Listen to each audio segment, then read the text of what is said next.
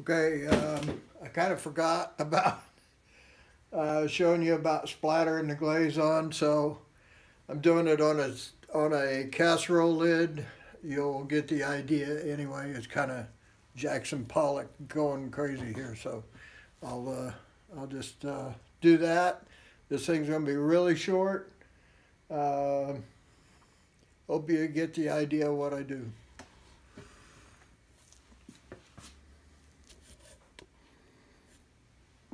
All right.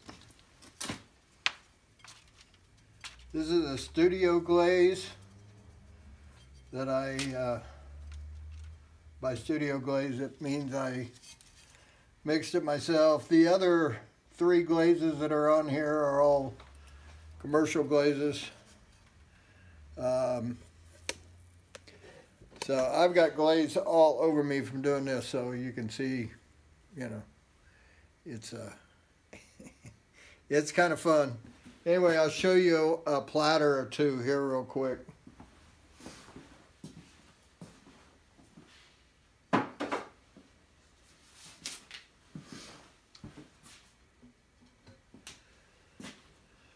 This is, you know, what the glaze looks like before it's fired, obviously, but that's kind of the splatter technique that I'm using, so thought you guys might like to see that. Anyway, there you go. Hope you enjoyed that. Short and sweet.